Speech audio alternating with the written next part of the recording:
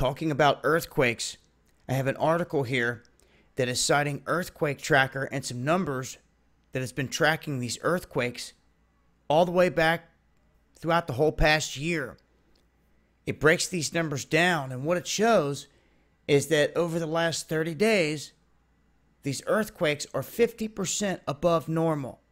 You can factor in also some of the bigger quakes that we've seen, but there's been quakes hit Venezuela, Fiji, Italy, Vanuatu.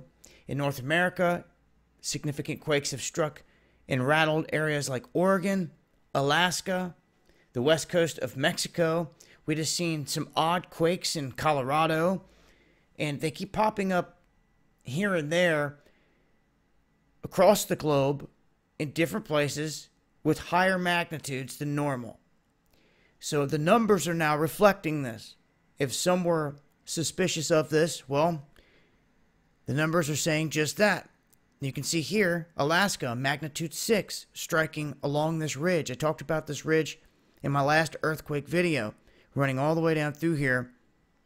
And in terms of deep earthquakes, the biggest one that they have listed is an 8.3, struck right here in Russia. Now, in terms of the numbers of these quakes, in the past 30 days, I'm going to run some of these statistics and what they have listed. Now, per this article, they're going to be off a little bit from the live site. The live site has a few more listed since then, obviously.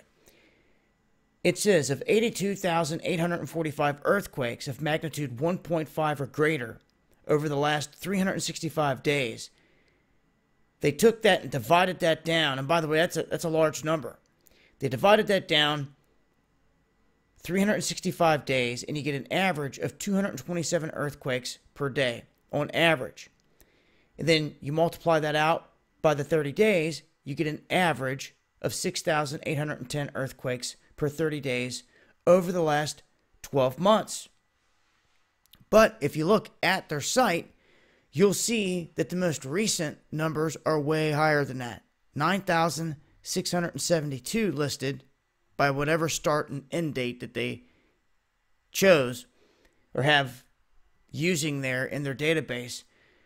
But these numbers are a reflection of what is going on here with all these quakes popping off left and right. And I wanted to make mention of it. I'm going to leave a link down below so you guys can read into this article. And I will continue to update as we see earthquake activity, but they're definitely on the rise. And stay tuned for more. This has been Dabu7 with an earthquake update. Peace.